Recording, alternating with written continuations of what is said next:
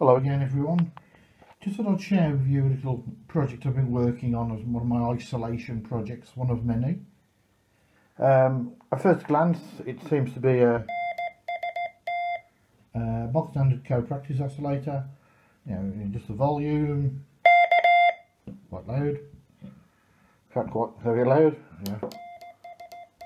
So you set it on to whatever you like as usual, and that's it. Seems fairly straightforward, nothing particularly mind-boggling different there. But let me show you what differences there is between this code practice oscillator and most of the oscillators you'll come across.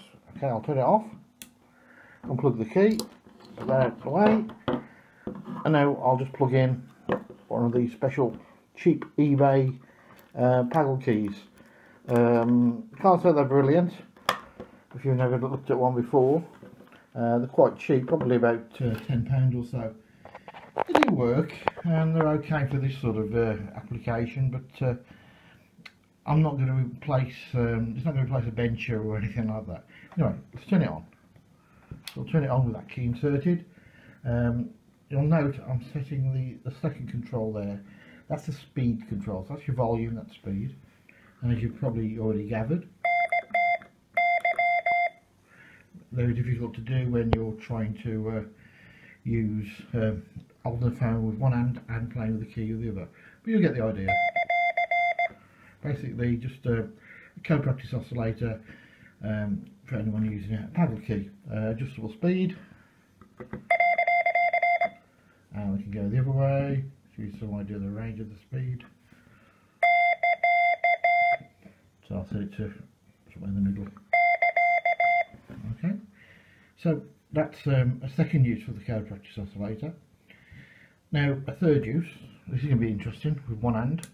Turn the unit off, squeeze both paddles together while turning the unit on. There we go.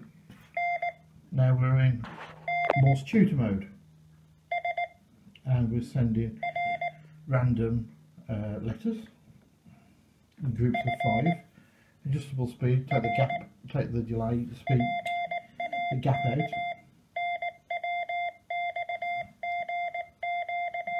And we can put a gap in which is quite long if you really need it.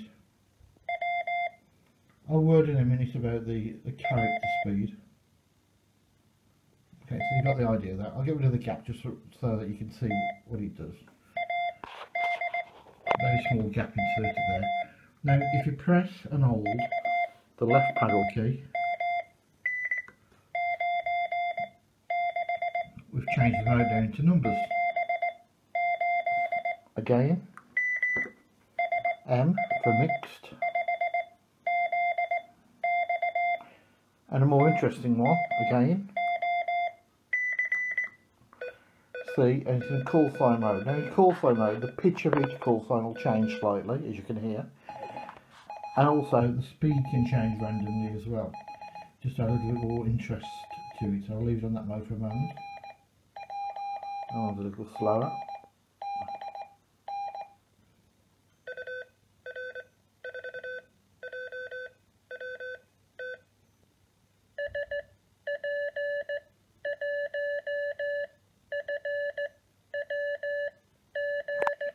Now the speed control acts as the gap control, so let's get rid of all the gap. As you can see there's the difference between speeds. You can introduce artificial gap if you need to while you're learning.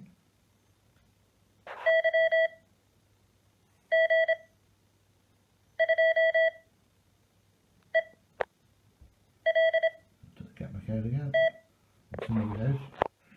Press it and hold again.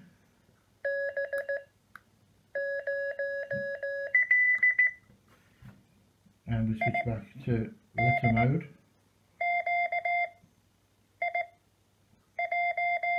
And that's it.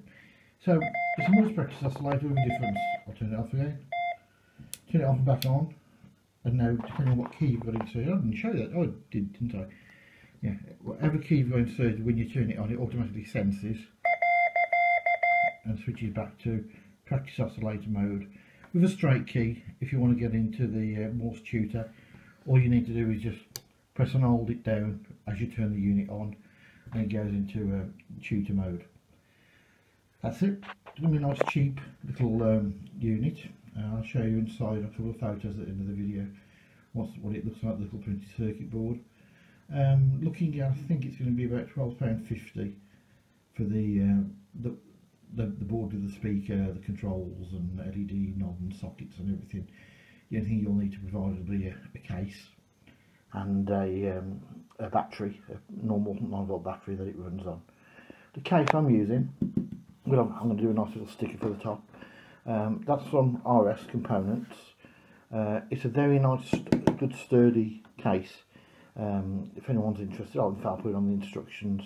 I'll put the part number that you can get it from. It's probably about £3 or so, something like that, which isn't too bad for such a decent quality box for it. Okay, I hope you've found that interesting, and all of you are keeping safe. This won't be for sale until after the virus is all gone, because I'm not going to the post office. I'm sort of self-isolating myself, so I hope everyone else is keeping okay, and we all make it through this.